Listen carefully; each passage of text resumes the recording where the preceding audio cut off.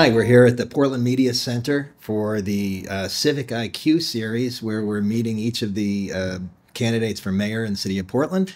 And I'm here today with City Councilor Andrew Zarro. Thanks for having me. I'm really excited to be here. Right. So, Andrew, can you tell me a little bit about yourself, your background? What do we need to know about you? Yeah. As you've said, I'm the city councilor right now. I'm the representative for District 4. I was elected in 2020. Very different time to decide to throw your hat into municipal government. And my partner and I live in Back Cove. We've been here for just about 10 years. I'm originally from Vermont, and I've always worked in a combination of public sector work that really, I was a Main Street director, so I worked for Boston Main Streets. I've done a lot of work in social entrepreneurship. And then I worked at the Grow Smart Maine, the state's smart growth organization when I came to Maine, and worked all over the state in communities, helping them address what mattered most to them while they were dealing with growth. I then decided to become a small business owner myself. So for the last 6 years, I owned a coffee shop. First one was in Woodford's Corner, and then moved downtown. And that was really when I lived my values of being very active in our community. Coffee shops are a great place to connect with people. I am one of those people who just for whatever reason I love municipal government. It's the closest you can get to constituents. It's how you can impact people's lives in a way that's meaningful. It's less cerebral, right? It's tangible. You can bump into us at the grocery store, and sometimes that's why I will go grocery shopping outside of Portland. But I just turned 35.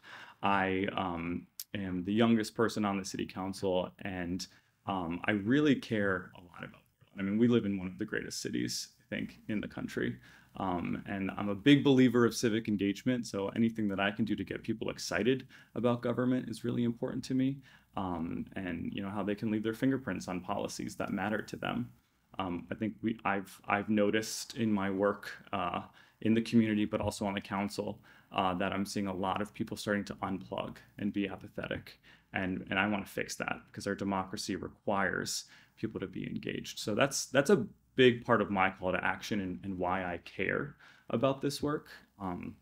So I'm really excited at the prospects of being Portland's fourth elected mayor, because we need a new vision for the city. We need a new generation, and we need someone who's going to bring the council together and someone who's going to bring the community together to address the really significant challenges that we're facing as a city. I've done that before in the public sector, in the private sector, on the council, and I'm ready to do it in this role. So this is my invitation to the entire community to join in accomplishing that. Great. I'd like to explore a lot of those points you've just raised. But first, could you kind of take me back to your earliest impressions of Portland, and what was it? When did you first come here? What kind of city was it? I was really little. I was like baby. So yeah, my family would always come to Portland, to Maine in the summer. I feel like people have three connections. If they're not born and raised and stayed in Maine, they have three connections to Maine. They went to school here, they went to summer camp here, or they married someone from here. And so my connection was we would come here every year. And Portland was a city that we would visit. We didn't stay in Portland, but it was the big city, right? It was the metropolis of Maine. So we would come here for, errands, but it was a city we never really stayed in when I was little. We would go through. And then fast forward, I started coming to Portland as a young adult, and this was in like the late 2000s, and I just thought it was the coolest city. You could do something here. You could have an impact. It was kind of gritty, but it cared. I mean, you can almost feel the pulse of downtown Portland. You can feel that people are interconnected. And that was really attractive to me. So when all of my friends were moving to New York and San Francisco and Austin and Portland, Oregon, my partner and I moved to Portland, Maine, and we were 25. And everyone thought I was nuts. Like, what are you doing? Why aren't you going to a city where you can focus on your career, you can do something? Well, to me, this city is where you could do something. You can have an impact. So Portland's a part of its appeal to me was that it wasn't this super polished, you know, place that, you know, you had to go to check the box that you made it there.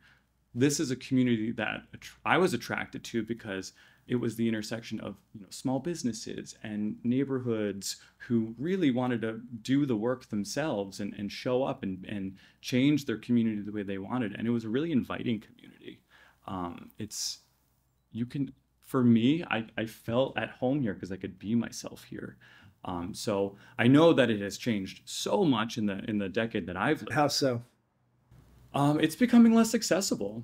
I couldn't move here now. My partner and I could not move to Portland, Maine right now. And that's, you know, hopefully we'll get deeper into housing affordability, but it's become a city that has become, we're a year-round economy. We're the largest city in the state of Maine. And for some reason, we are still treated as this destination to go for a couple, you know, for a vacation, or, you know, get a second or a third place here. And that's having really negative impacts on our local economy and our local housing market. So I know it's becoming unattainable. The people who made it that crunchy, cool community where everyone was all hands on at the same time, those people might live here, but they don't work here anymore because they can't afford to. So they're being pushed out to Westbrook, Biddeford, even more, you know, further out places that are more rural. And we're starting to see the impacts of it. I mean, I know the pandemic impacted everyone, but, you know, Monday, Tuesday nights used to be when you would go downtown to see live music as a local, and you would get to see people. Businesses aren't open anymore because workers can't live here, and the cost of doing business here is too much. So we're starting to see, and I know we are not the only city, lots of others in the country are dealing with this, but we're starting to see the very fabric of our community be pulled. And that tension is really showing up in Portlanders. People want something to be done. So while I still think the core values of our city are the same, we care deeply, we're compassionate, we're excited, we want to get involved. I think we're a city of helpers. When something needs to be done, we show up. But now it's our turn as the electeds to help the people of Portland live, work, and play here. So that's the most noticeable thing I've seen in the last. So if you were to project forward 10 years, you know, presumably you got elected, that you've had 2 terms, which would be a first. It would be a first. What's the city going to be like in 2033? So under my plan, one of the most ambitious goals that I have that is attainable is we need to build 10 to 12,000 units of affordable housing and then in the next decade, right? And that's something that has not happened in the last 15 years. We've seen since around the Great Recession in 2008, we've seen a significant reduction in that, and we're feeling the pinch now. So that's one of the most significant changes that I plan to see, 10 years from now. The comprehensive plan in 2017 argued that about 2,500 housing units in the next 10 years would do the trick. Well, that was incorrect. We're clearly seeing that live out in real time. So we need to be bold with our housing policies. And the way, I think, to get to those 10,000 to 12,000 units of affordable housing in the next 10 years. And I say affordable because right now it's so inflated. I'm also including missing middle market rate housing, is our land use, right? And we're seeing other cities tackle this. Minneapolis just did a full rezone of their city to make it streamlined. I believe there is not we should do everything in our power to make sure we can build housing in every part of the city. There's the obvious exceptions like our parks. We love our parks. I certainly wouldn't make that argument. But there are huge swaths of our city where you cannot build housing. And then we talk about we have a housing crisis. And then we talk about how our taxes are going up, right? So these are pretty common sense things that we can do today.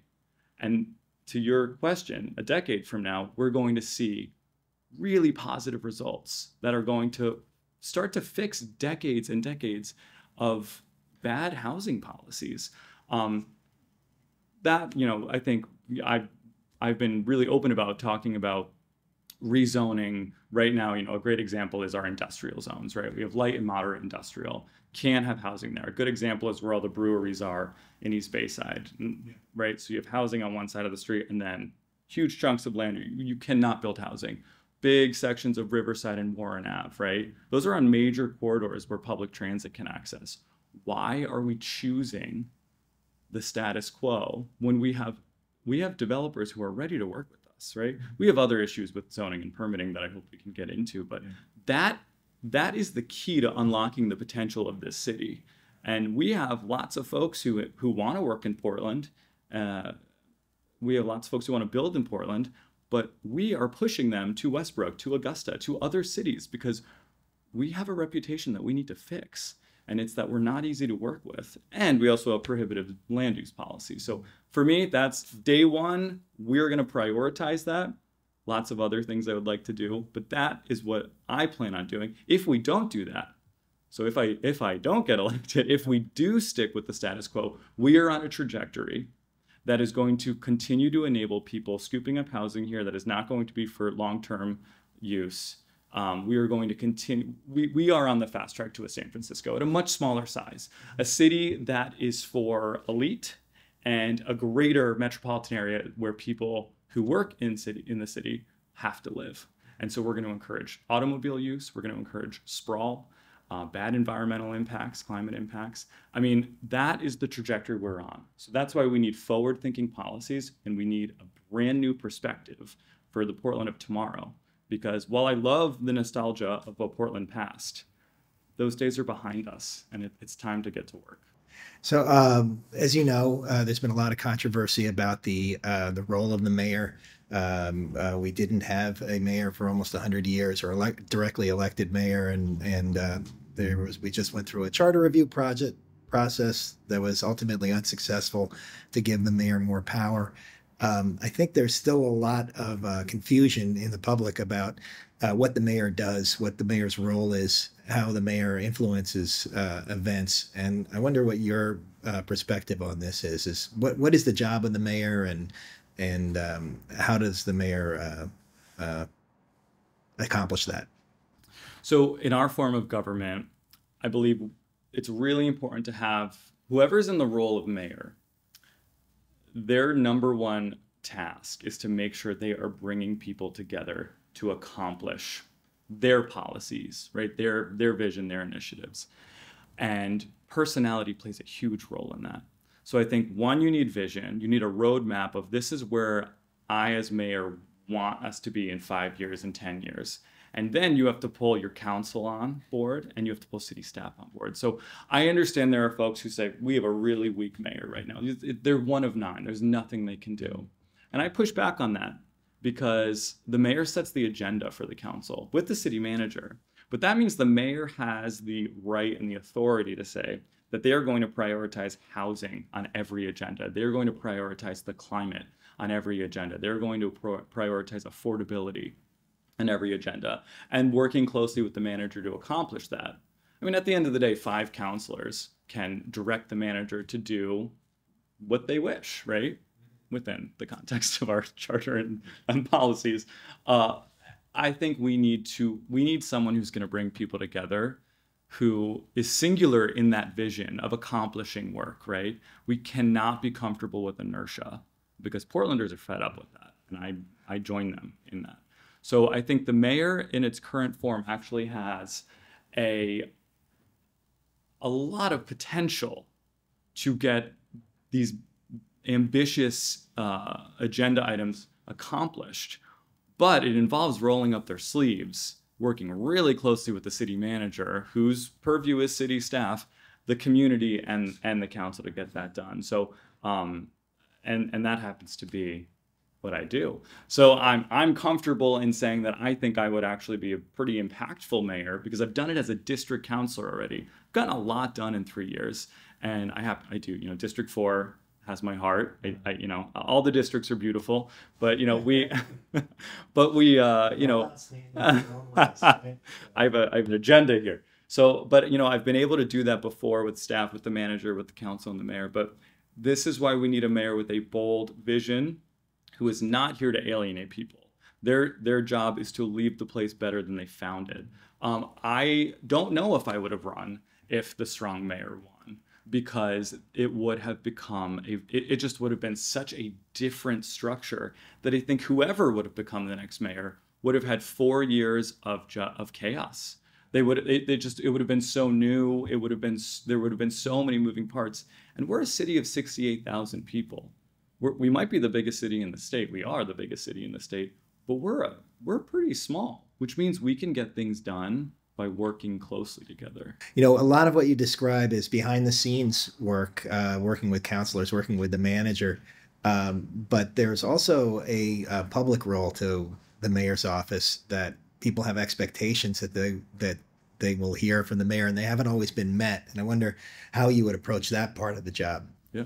So I try my very best to be the most accessible counselor. It's been a big reason. One of the reasons why I ran is because I didn't feel heard. It was impossible to hear from my council as a business owner, as a constituent. So that's always been really important to me because no one likes to be ignored. Even if you disagree with the person, you should respond to them. And I think the mayor does have that expectation of being accessible. I think the mayor's job is one of the hardest jobs in this country. Any mayor of any city or town, that is the hardest job. You wake up every day and you look around, you're like, what's on fire today? What are we dealing with today? And it's hard to be accessible at all times. I think that's when you have a really good relationship with your counselors, whose job as district counselors is to be boots on the ground. But the mayor's also meant to call people into City Hall. That's the people's house. One thing I would love to do is change our rules right now, because you're right, behind the scenes is where everything tends to happen. And that's where I think I've been most impactful, working behind the scenes, and then before you know it, the policy is getting voted on. But I would love to restructure the way we do our work to resemble Augusta a little bit more, which we can do. And that's instead of, right now the policy is we have an agenda setting meeting as one of our first meetings of the year. We all have Post-its that we put on issues, and the most Post-its get the most issues. Past 2 years, it's been homelessness, housing, and climate and sustainability. So, and then, the chairs of the committees go and they do their thing, and sometimes, they'll send stuff to the full council as they wish. What I would love to do, and this would be an amazing way, not only to get the mayor to work closely with the community and have them be heard, but it would be a really effective way to prevent citizen referenda from showing up every year, is have that agenda setting session in the beginning of the year be the opportunity for the community to work with a counselor on whatever the issue is. Say it's I've been talking about vacancy rates. So say someone's, Counselor Zarro, I'd love to work with you on vacancy rates. And then I say, I will sponsor that. And at the meeting of the first agenda setting meeting, I sponsor that. I give my reason why we should work on it. And I refer it to the Housing and Economic Development Committee. The council then would vote, 5 votes, send it to the committee. It gets worked on in the committee. And then if the committee wants, they send it back to the council and the council votes it up or down. That would be extremely impactful because the mayor and the council are calling the constituency into City Hall and saying, what do you want? What matters to you? And then they're working it. There's lots of opportunities for public engagement. There's lots of opportunities for the council and staff to do their work. And if they want to support it and send it along, they do. And if they don't, then that's also the work. But it diffuses this tension between staff, council, and the community of, well, you're not hearing me. It's not accessible. So I truly believe City Hall is the people's house. I did that in my committee that I chair, Sustainability and Transportation, this year, and it worked. We got a lot of people who showed up. It was like 2 hours of public comment, and we did adopt some of those items that we worked on this session. So I would love to see that be our new process because people need to be heard by their electeds. So last question about the mayor. We've had 3 very different styles of administration. Anything that you look at from the past experience that you'd like to emulate? Is there anything that you want to avoid? That's a good question. That usually means somebody's not going to answer it when they tell me it's. I usually answer my. So I think there's something that I think we've learned from each mayor that is commendable. Anyone who raises their hand for public office and does this work, I respect them. But the first mayor was really good at connecting with Augusta, really focused on that. The second mayor had big ideas and wasn't afraid to swing big.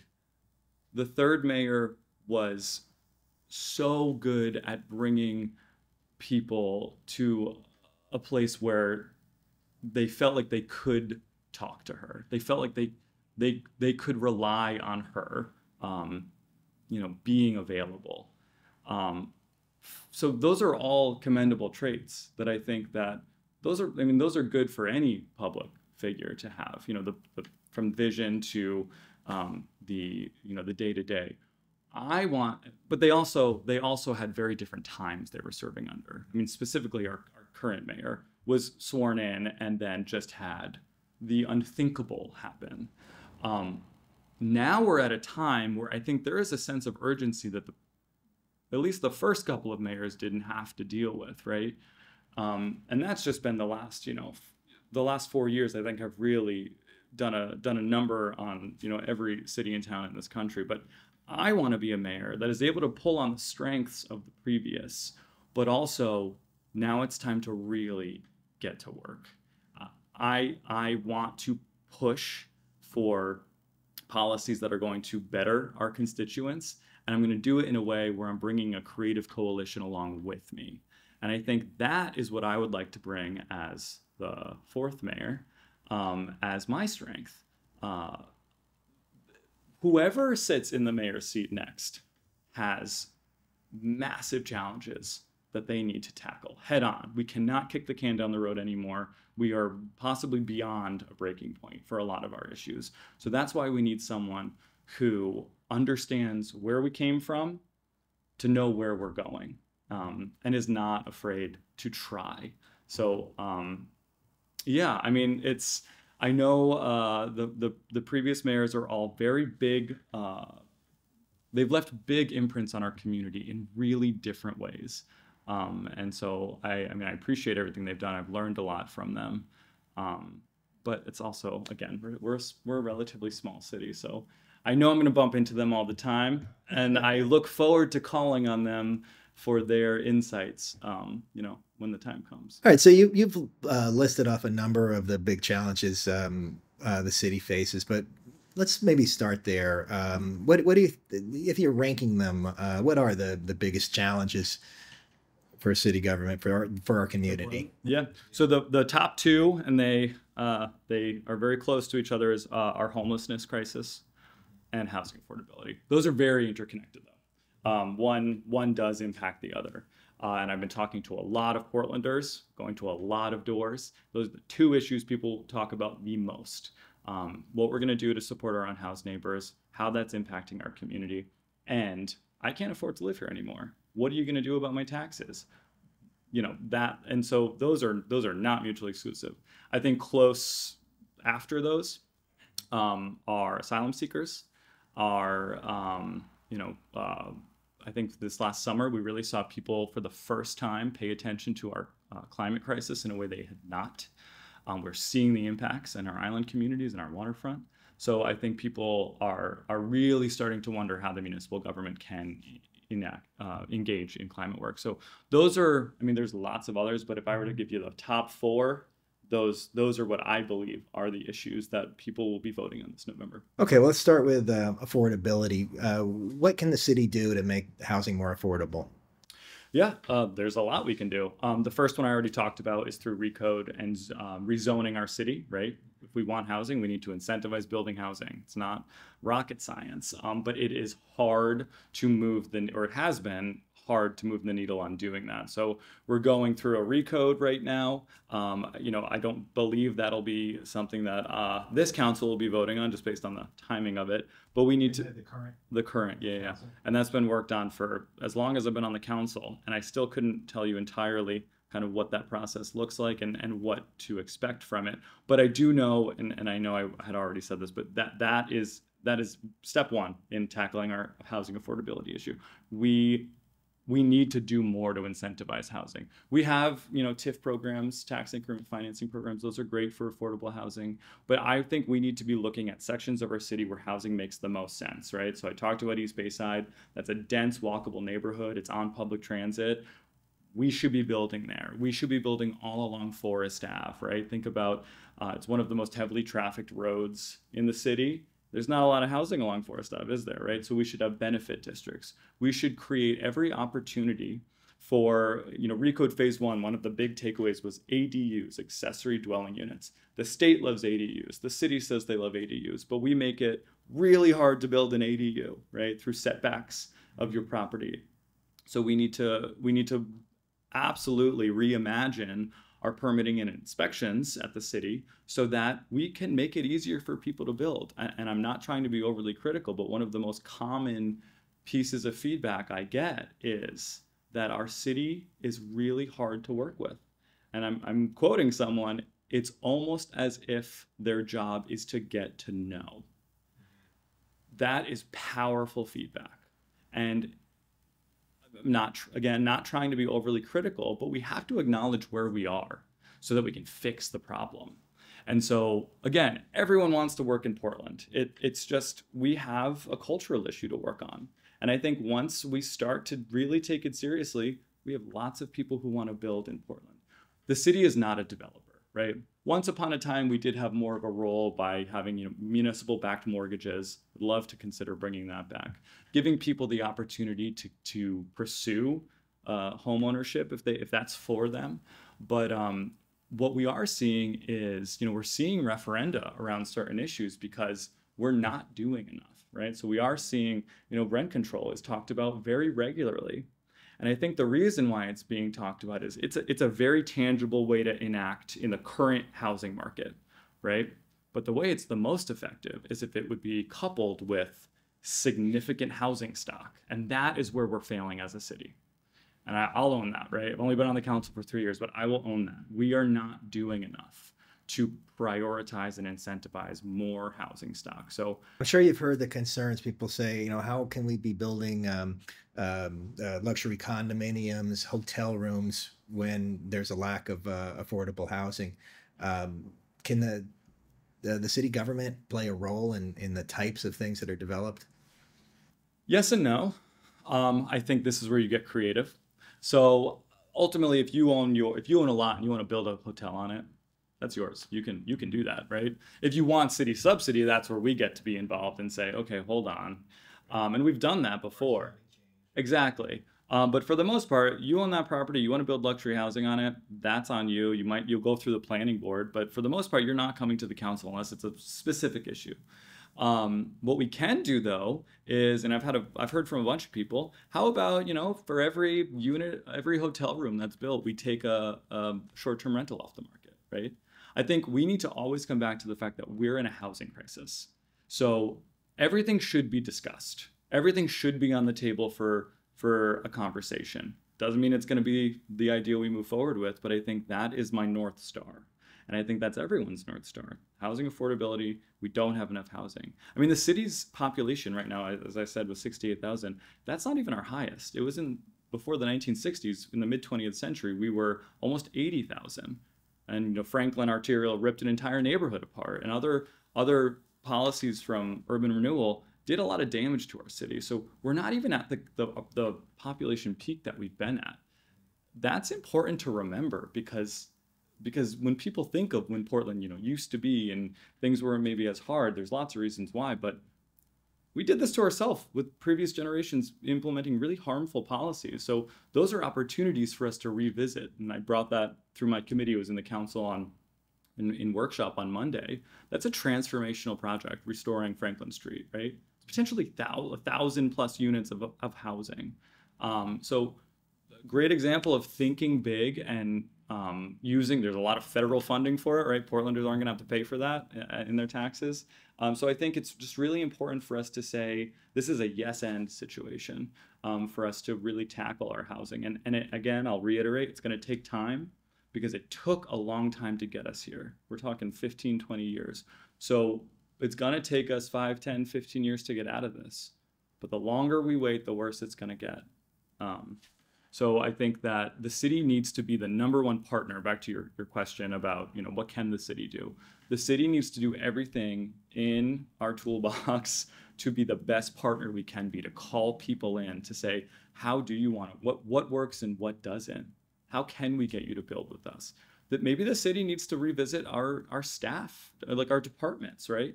maybe we need to re-engage more of a holistic approach to real estate. Maybe we need to pull people in from the creative economy in City Hall so that there is someone who's working directly with domain experience on these issues. But um, Yeah. what's happening now is falling short, and I hope every candidate recognizes that. So, one of the ironies of Portland is the traditional worker housing neighborhoods that were walkable and accessed by public transit and close to employment opportunities have become wealthy neighborhoods because they're so desirable. People want to live in a place where they don't have to get in a car and drive everywhere. Um, and the demand for those housing units has priced out the people the kinds of populations that used to live there and then that would still like to have that kind of lifestyle.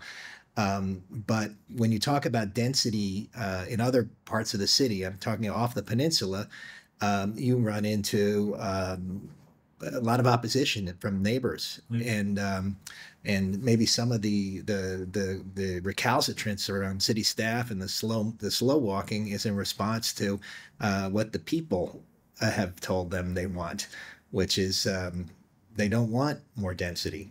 So looking forward, I appreciate you're talking about growth, but looking forward, how do you see how the city will grow, where the density will happen? Is it possible to meet the market for people who want to have an urban lifestyle in a city that has a tradition of um, almost suburban development? Yeah.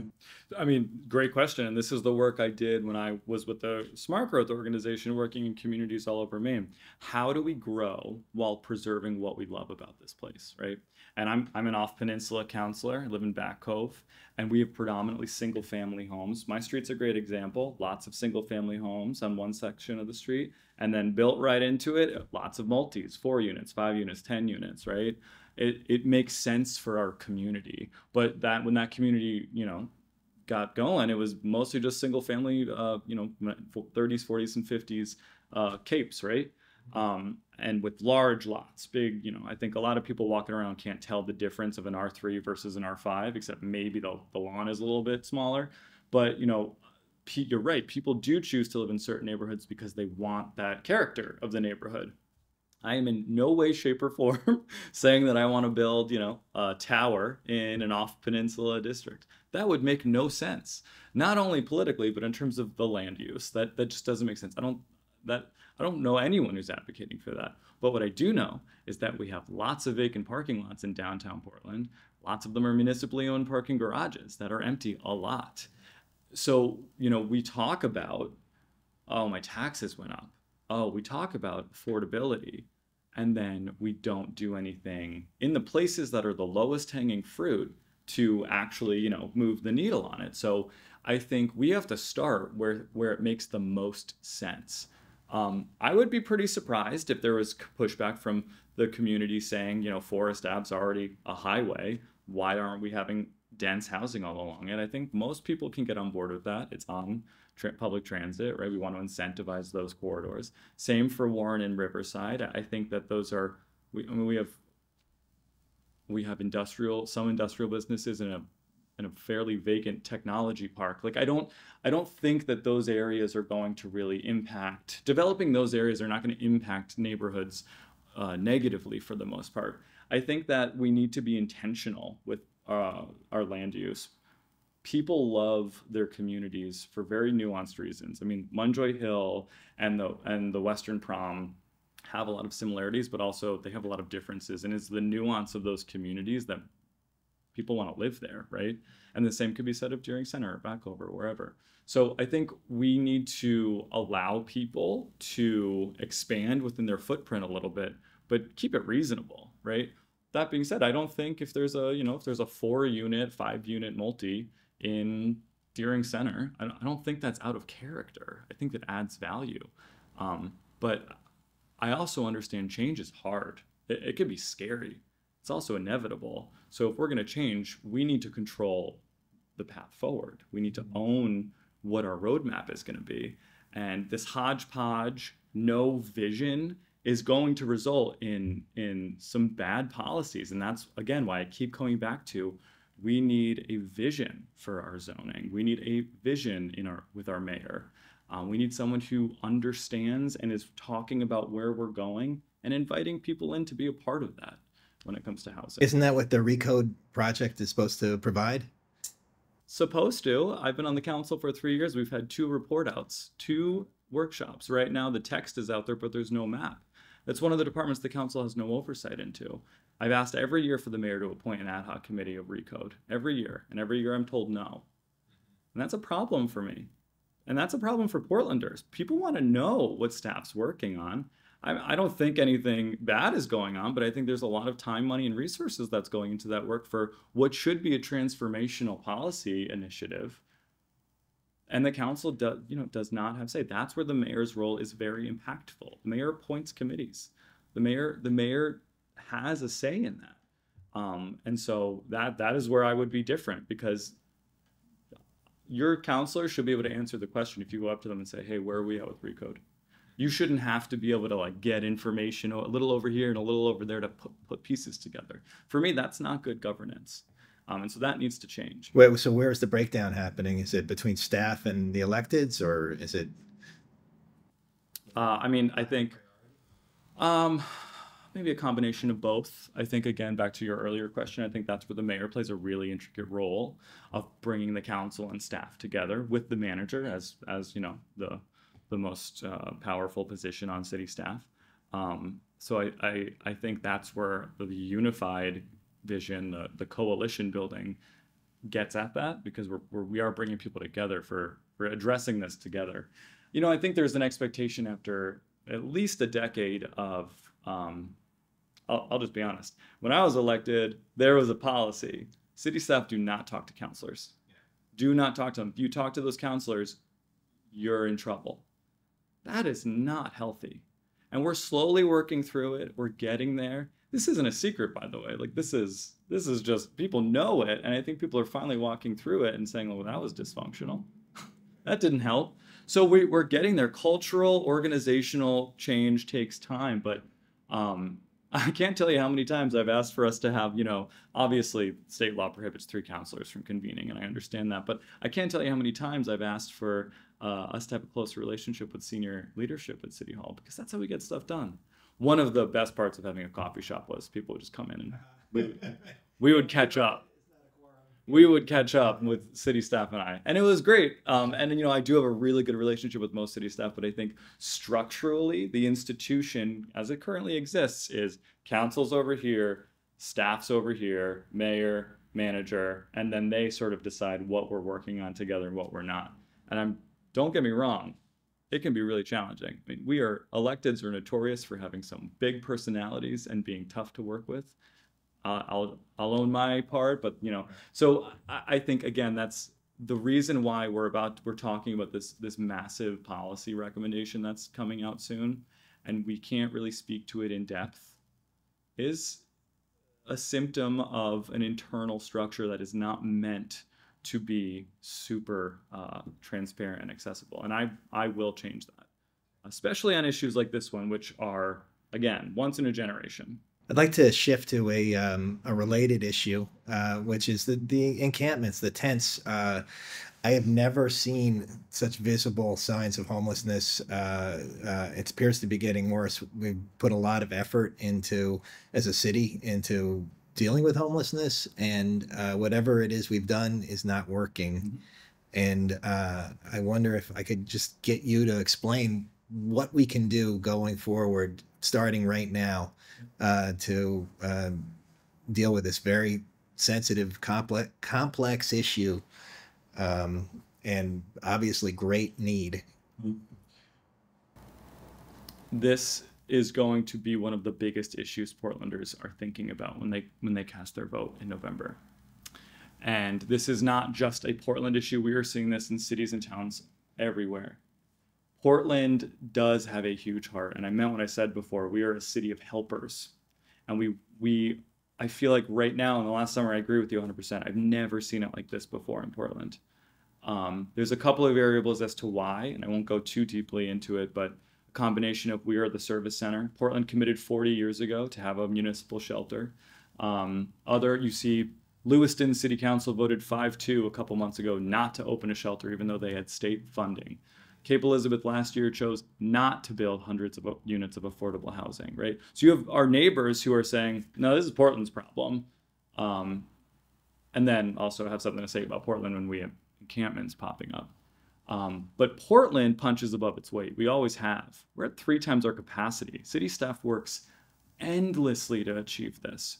Our homeless services shelter was at capacity day 1 when it opened in March. Over 60% of the people at the shelter are asylum seekers who have very different needs from our unhoused neighbors. So what we're seeing right now is 2 underserved populations with very different needs at odds with each other. And the community's trying to make sense of it.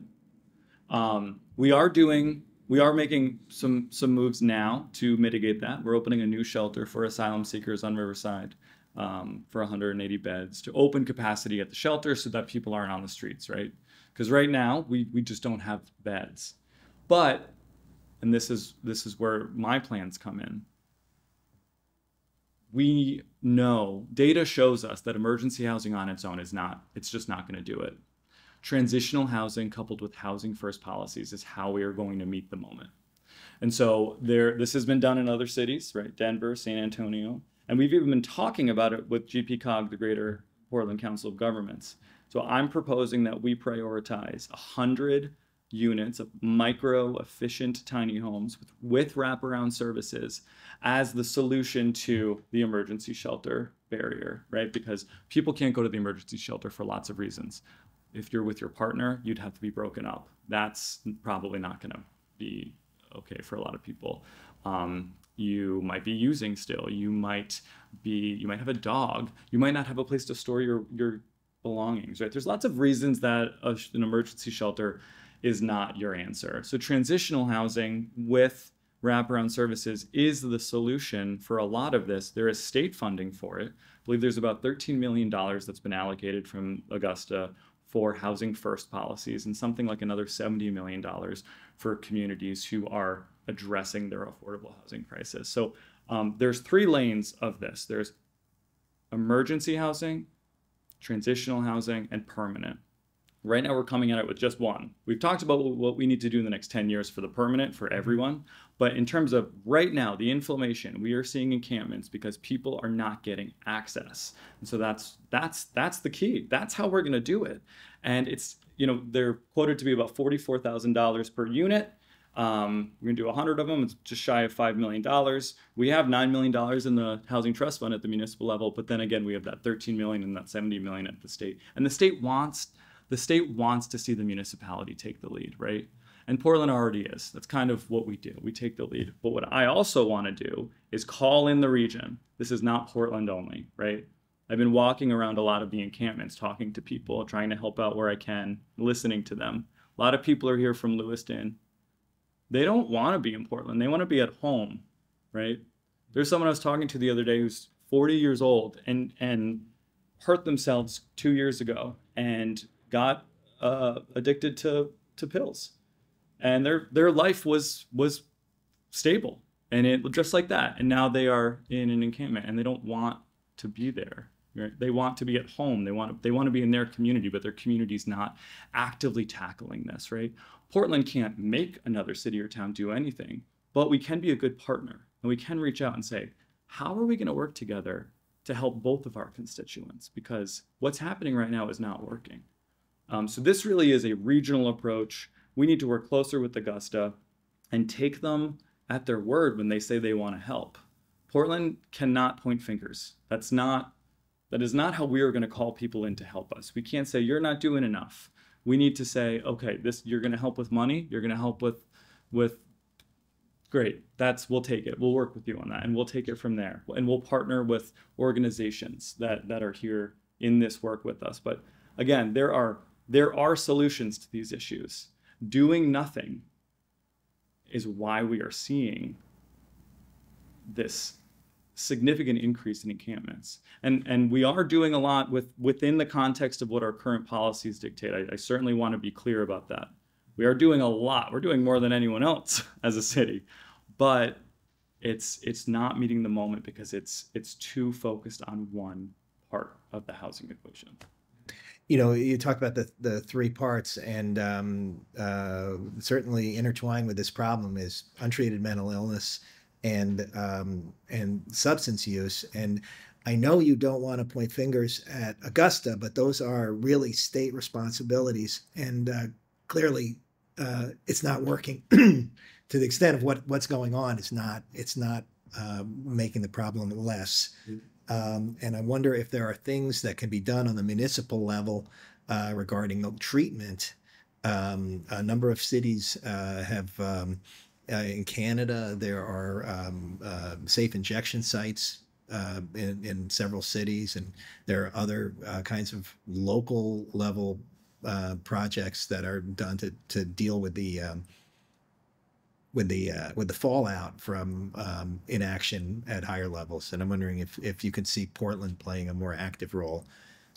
Well, I'm certainly not letting Augusta off the hook with being a part with because you're totally right. There are three crises happening at the same time: housing, substance abuse, and mental health. And that's why my proposal involves wraparound services, right? If someone is being, whether they're moved from emergency housing to transitional, Provided by who? I mean, that would be the combination of the state and the city and service providers, right? This is also where this is a public-public and a public-private partnership, because again, Portland's not doing it on their own. And there are organizations who we work with pretty closely now at the ECRT and at the state level. So, 100% Augusta has to be a part of our solution here through providing services for substance abuse and mental health. I know enough about safe injection sites to have a working knowledge of it. I believe last year the Council's Health and Human Services and Public Safety Committee had a presentation, or they were entertaining a presentation. I don't believe that they were able to have that conversation, but right now what we're seeing is very active public substance abuse happening in parks and streets. Like, it's just everywhere, right? We are in a precarious situation because of the Attorney General's protocol of what we can and cannot do in terms of response from the Portland police. So I actually met with the new police chief a couple weeks ago. He obviously was only a couple weeks in. Welcome to Portland. What are you going to do about all this? And so I'm actively working with the manager, the police chief, I believe we can expect a report out in the near future on an analysis. I've also been discussing with the district attorney that interpretation, because we are in a very gray area. But for me, I'll just speak personally of what I think. If I'm seeing someone actively using in public, if I'm seeing someone have, struggling with mental health publicly, if I'm seeing someone elevated, escalated, endangering themselves or others in the community, that's not okay. That is just not okay. And similarly, I'll just be honest, being okay with people living in tents is not okay with me, because that means we have not only have we failed at prioritizing housing first, but we're okay with saying, maybe we aren't going to fix this, so let's just settle with what we've got. And I'm just speaking as a person who lives in Portland and my personal beliefs of what I think we should be doing. So the tents are here now. Building new housing first projects is a multi-year project, correct? I mean, yes, with the exception of the proposal from GPCOG is a pretty quick turnaround. Yeah. Land use is the biggest barrier there. It all comes back to land use. So that potentially could be something that happens within a year, like very quick. You're right, though. Again, this is over a decade of it being ignored at the state and federal level. This is allowing major corporations to get people hooked on addictive medicine, not medicine, addictive drugs that are ruining their lives. And this is a failure of our society from actually caring for people. And so for me, it's really important that we approach all of this with care in mind. And I think being okay with people just existing in a tent with no support or services other than getting very basic needs met. We're bringing them food, we're bringing them water, we're trying to figure out how to get infrastructure for restrooms and showers. That's a failure for me, right? I want someone to have a home. I want someone to be able to get a place where they can get mail sent to them, where they can get a job, where they can take advantage of our awesome education system with adult ed. I want to give people a shot. And just because they're in this part of their life where, for whatever reason, the floor fell out from under them, I'm just not okay with it. And this, I will say, this is near and dear to my heart. I care a lot about making sure people are housed and cared for and get access to the services that they need. I know it's extremely difficult, but I think that, again, I have to keep coming back to the fact that there's a lot we can do, but it's going to involve all of us coming together and implementing some big ideas. And that's why I think this pilot is the only option we have. I mean, we can just break up encampments left and right. You know what that's going to do? It's going to move people elsewhere. They're just going to go elsewhere, and they're within the city, and it's going to cause trauma in the meantime. You see an increase of calls to the police department who already have capacity issues. You see other neighbors in other parts of the city say, wait, what the heck's going on? Not in my neighborhood. It's just perpetuating a cycle where nothing is changing. So we have to change the issue. We have to get to the root of the issue, not all of the symptoms. And tents are a symptom. Mm-hmm. Let's move to another related issue, which you already brought up. It's the asylum seekers whose needs are very different. What is the city's responsibility here, and what are the opportunities? What are you concerned about when it comes to housing these families? This one is concerning for a couple of reasons, because and this is a misconception from the public, which I don't blame anyone. It's not like we get an email every morning that says, hello, Portland, Maine, you are receiving X number of people in your community today. Yeah. XO, federal government. It's not, we have no idea, right? People show up and then we have to respond accordingly. So about a year and a half ago, I don't know, a year and 3 months, we did change our GA policy, our administration of our GA policy, because we, by state law, have to adhere to it. Of course, we're going to. But we ran out of housing. So now our policy is, here's your voucher, which, that's not great, right? That's also why you're seeing such a significant number of asylum seekers at the shelter, because it's first come, first serve, right? Very low barrier. So part of exacerbating the issue. What I want to do is look at this as an opportunity. We have people who are coming here. Maine is the oldest state. It is the whitest state, and we have a declining population. So let's look at this as an opportunity. We have people who are coming here and they want to be a part of the community and they want to work. Huge issue, though, is the federal government is not moving at all on work regulation, right? People can't work for at least 6 months, but it's usually more like 12 to 18 months.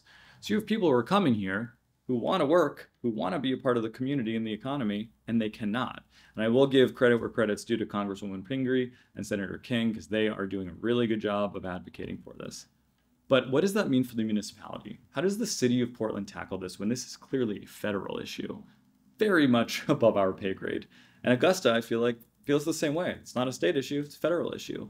But at the end of the day, we are where people are coming. So we're trying our best to sort of mitigate the issues that I was describing between our underserved populations, right? But small city. So I've heard all sorts of interesting thoughts on what we can do by issuing municipal-only work permits and, taking a chance and see if that's gonna, incentivize the federal government to make, movement on this. I think that's risky, but I do appreciate people thinking outside the box. For us, it's per capita, we're dealing with this pretty significantly because of our size, right? But I want to recognize, and I'll continue to say that we have to look at this as an opportunity, because if we start to go down the path of, why are they coming here, or what about Portlanders, that gets dicey real fast. And I know that we are better than that. We have to be, right? So I think right now we're doing our absolute best to make sure people have housing and access to, through GA and resources. But this is where we're working closely with our state delegation in Portland and the governor's office to make sure that we are in constant communication with each other and making sure that Portland is not the only destination for people who are coming to Maine. Because there are lots of other cities and towns who I will say are starting to work better with us, right? We're looking at the hotel in Freeport, right? It's tricky because then you all of a sudden have, you have language barriers, you have more, access to resources that are challenging. But this is another example of No one wants to live in a hotel. You can't cook. You can't. They can't walk anywhere. exactly, exactly. Those are all like the expo, that was short term. Hotels, this is short term. But because we aren't looking at this from a big picture, then that's why we're not getting at it. And again, not to always come back to this with your last two issues, transitional housing meets the needs for both of these populations in different ways. And it is affordable and it is paid for. And I'm all ears. If someone has an idea that is great and we should go with it, let's go with it. But right now, all signs are pointing to this is the next step. The state's excited about it. I think the region can really engage with it, and it feeds two birds with one seed, right? It's taking both of our communities who have different needs and allowing them access to a better quality of life. And just to keep on that systems thinking, permanent housing is the goal for everyone. Permanent housing is the goal for asylum seekers. It's the goal for our unhoused neighbors.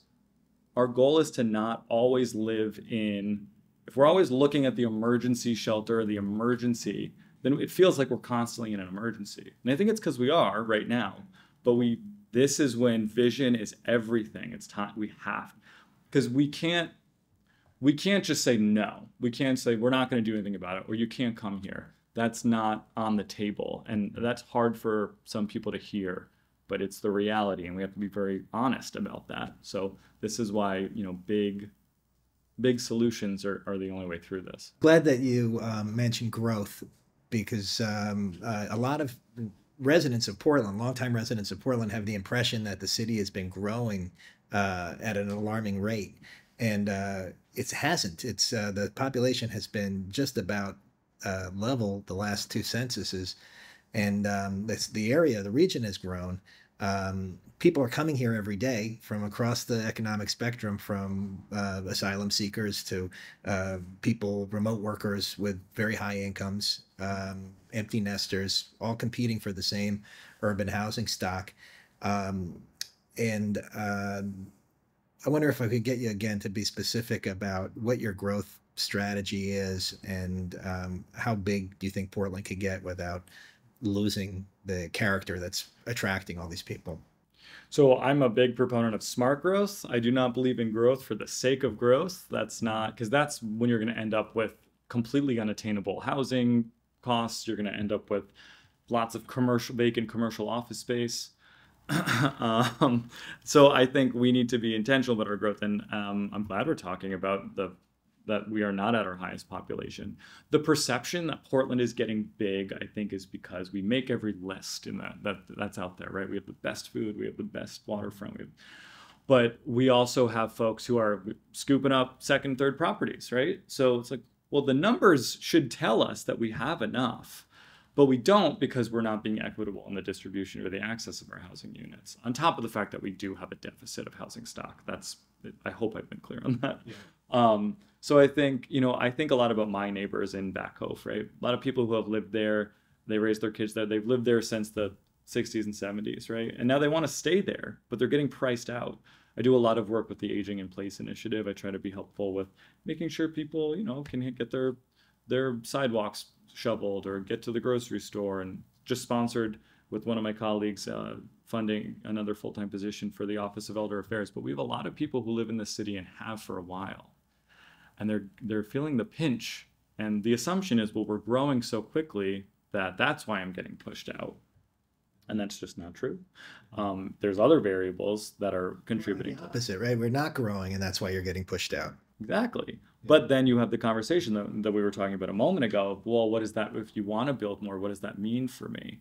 And I think we need to just be very clear that it doesn't mean, it's not bad. It's good. This is a net win for everyone. Your property taxes will go down. The mill rate will go down. You'll have a more vibrant community. You'll have neighbors. Like, I think the reluctance for change and fear are such powerful motivators for people. We've seen it in all sorts of elections, from candidates to referenda to ballot items. Like, people are afraid, and I think that's why it's our job as candidates or as electeds to meet with people and say, this is what we're looking at doing. What do you think? Explain everything. It's our job to make sure people are fully aware of the reality and then what we think we should do about it.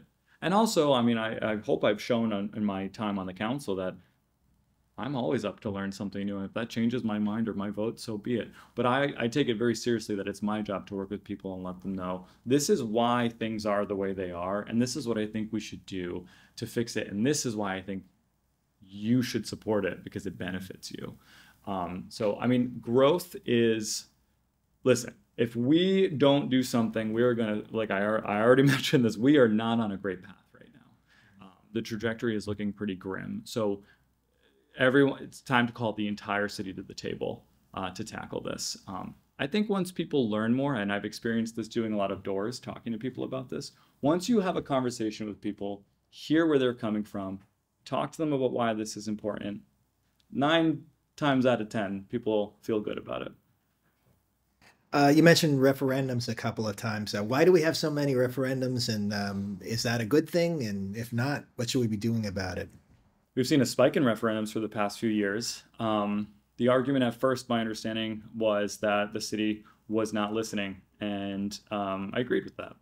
I agreed. I think the city previous councils were not known for listening to the constituents of Portland or the entirety of the constituency.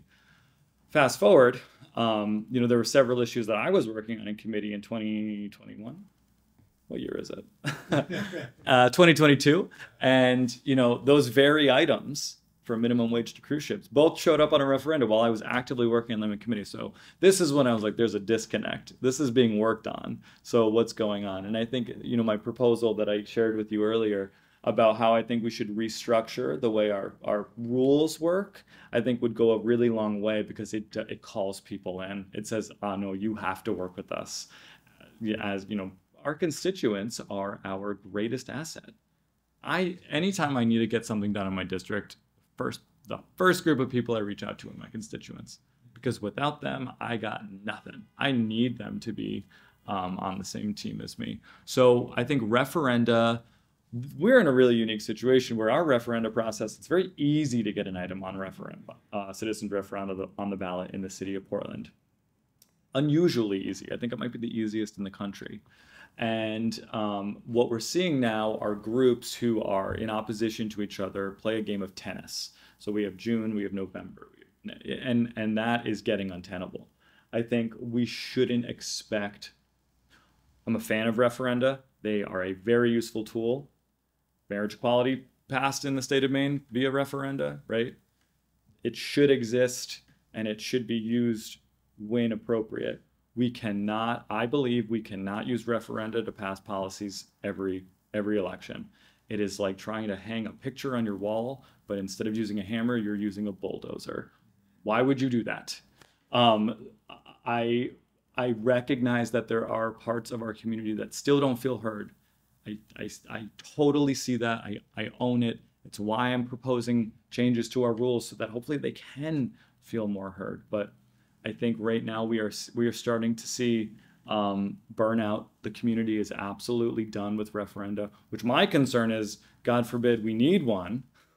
People are just going to say no to it because they're just done with the concept of it at the municipal level. I think a lot of it comes down to trust. And that is, I'll tie it back into why we're here today. I think that's a big part of the mayor's role. Reestablishing trust with the community. I want you to give me a quick answer on a really complicated question. Short-term rentals. Are they a problem? Is it a big problem? Is the regulation sufficient? Is the enforcement sufficient? What should we be doing about short-term rentals, given that, as you say, we're in a housing crisis? Yes, you gave me my setup here. We are in a housing crisis, which means we need to revisit everything until we're outside of an out housing crisis, until it's in the rearview mirror. I do think, and this is just from data, that we are our enforcement of our existing ordinance around short-term rentals is not working the way it should. This summer, there are hundreds of units that have been operating illegally, right? So that's a problem because not only does that tell me we're not enforcing them, it tells me that people are okay with skirting the law. And if you don't enforce something after you've given them the opportunity to be educated, because I know some people might not know what the law is, then we have a problem. So I do think it's time. This council, as long as I've been on it, has not in committee had a conversation around short-term rentals. Pretty confusing if you ask me why. It feels like it's a good time to have the conversation because it's not a one and done. This is an ongoing conversation. I think we have to be really clear about what we're talking about. The island communities, very different short-term rental conversation than when we're talking about downtown or off peninsula, right? And that's where the nuance of community comes in. But I think it is time to have to revisit the conversation. I think that we need to do everything we can to incentivize long-term rentals while acknowledging there are Portlanders who pay their taxes by renting out, a room in their house or apartment, or maybe they live in a 3-unit. They own a 3-unit and they rent out the second or third for short term. But I think most Portlanders, even though I know the short-term rental referenda are the ones that failed, I think most Portlanders are acknowledging that what we have right now it's ill-fitted. It's not doing what it needs to be. And even if that conversation is as simple as, okay, how are we going to be better about enforcement? That's great.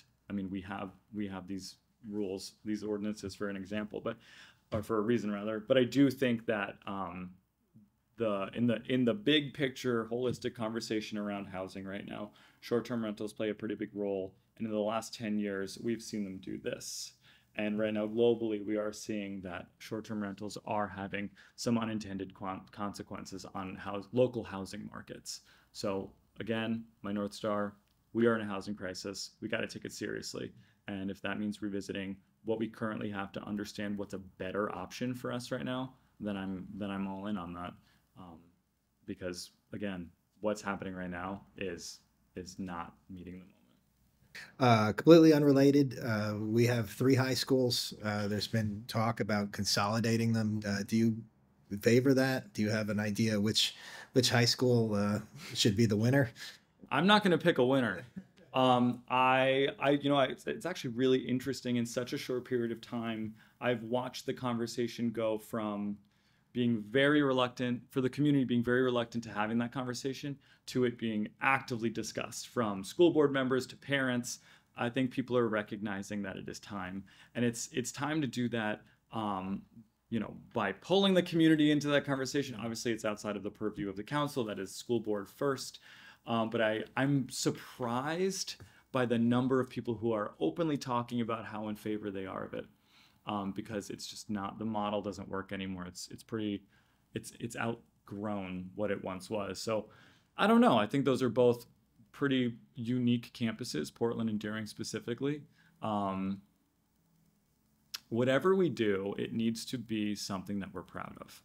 We build a new campus, it needs to be, we need to make sure we say, wow, that's our school. We're proud of that thing. And I feel the same way about everything from infrastructure to sidewalks, streetlights. But I think that the community, it feels like what I'm hearing from a lot of people who typically disagree on almost everything, that has become something that a lot of folks are ready to talk about.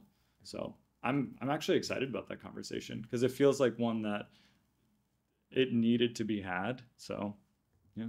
Quick one. It's a ranked choice election. You're going to put yourself first. Who do you put second? Oh, I do like to answer every question that is asked of me, but I think I might pass on this one. Mostly because I haven't actually given it that much thought. Well, you're going to have lots of opportunities to think about it because you have a number of forums. I will say that was a good question. I guess the ultimate question for everybody is, why do you want to be mayor, and why should we vote for you? I think that would be the way to end up Yeah, it's a this great. I conversation. love the way you phrased it. Most people say, "Congratulations, are you okay?" Yeah. Like, is everything all right? It's a great question. Why run for mayor? Why not run for the District 4 seat again? Or why not, be done? Like I started at the beginning of this conversation, I care so much about municipal government and I care so much about Portland. The city is so important to me and to everyone in my world. Even when people get really frustrated with Portland and they're angry with us and they're angry at just the state of things, they care. Sometimes they're caring very loudly at me, but they care deeply. And that is so special. How many communities have you traveled to where you can just feel you could be anywhere? It doesn't matter. Like it could just be, there is no sense of community. And this place is just rich with community. It's rich with people who want to leave the place better than they found it. For me, I have, and this is one of the reasons why I ran in 2020 for my seat. You have two options when you are feeling like something needs to be done or you're overwhelmed or you are, borderline apathetic. You give up, you walk away, or you do something about it. And I'm a candidate for mayor who has concrete plans to solve our biggest issues.